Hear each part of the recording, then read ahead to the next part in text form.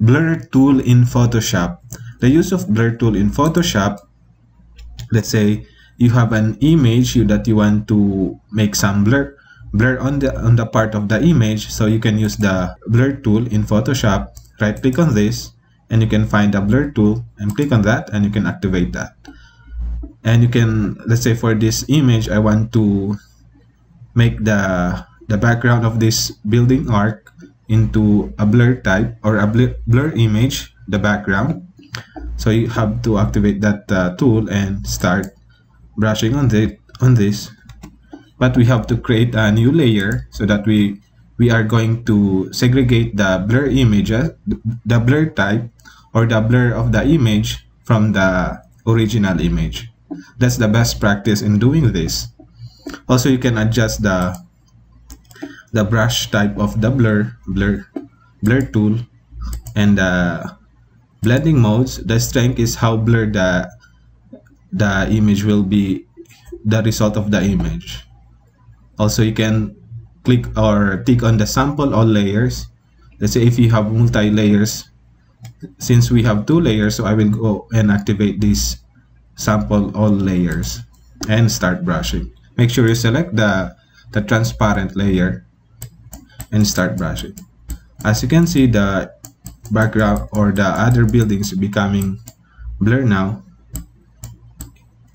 Blur tool is somehow is used to emphasize some part of the image. That's why we want to blur some part of the area of the image, like this photo or like this image. So you can blur this. As you can see, the building become blur. So I want to get or show an emphasis to this art building. So I'm going to blur this.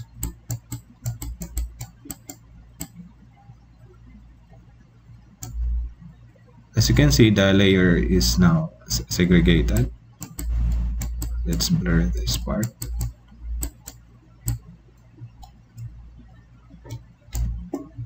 So this.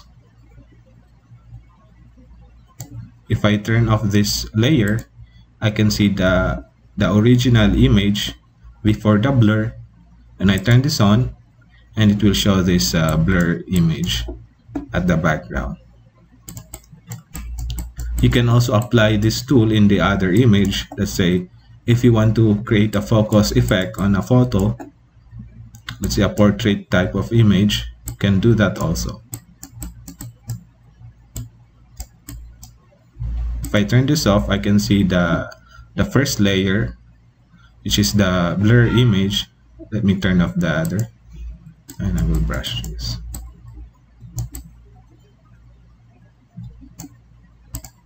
So this is the before and the after.